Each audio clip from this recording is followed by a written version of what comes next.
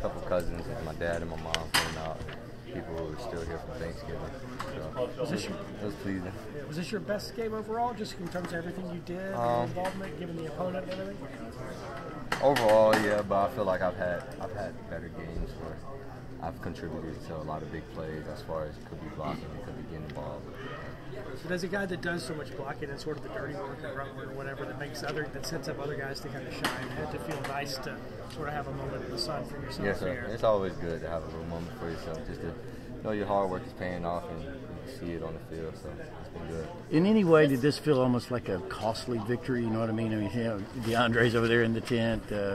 Pickens gets sent out in the second half. Yeah, those are definitely some things that can hurt us, or some things that will hurt us in the future. But we can't really just focus on that. We got to just focus on the people that can contribute right now and just get better from there. When George, does what he did, does it come to a point where you're like, come on, George?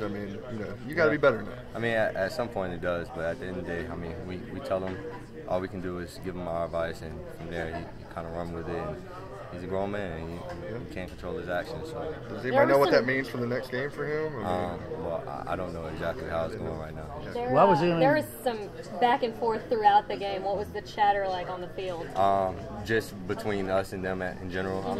It's an in-state game. You got two teams that are rivals playing against each other, and one team, this could be their last game, and you have another team that's playing for a lot. So, of course, they're going to say a couple things just to try to knock us off our balance, but we just got to stay consistent. A very complete game. Do you guys feel like this was a good final tune-up headed into next week? Yeah, I definitely do. Our O-line started clicking toward the end, and me and Jake started clicking. That's really something we need right now with two receivers down, Cadron and George right now, but we just need timing. That's the big thing. I told Jake we got to get timing down if we want to keep pursuing the rest of our season. So it's a good step. What's the attitude in the receiver room with what's going on with the receivers right now? Yeah, it's next man up mentality.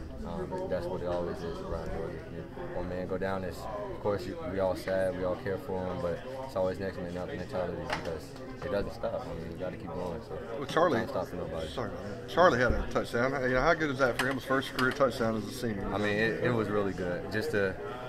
When I jumped with him, he kind of got down to his knees. I thought he was hurt at first, but it was just him just thanking God for everything that he's done. And Charlie's a lot like me. He stayed consistent.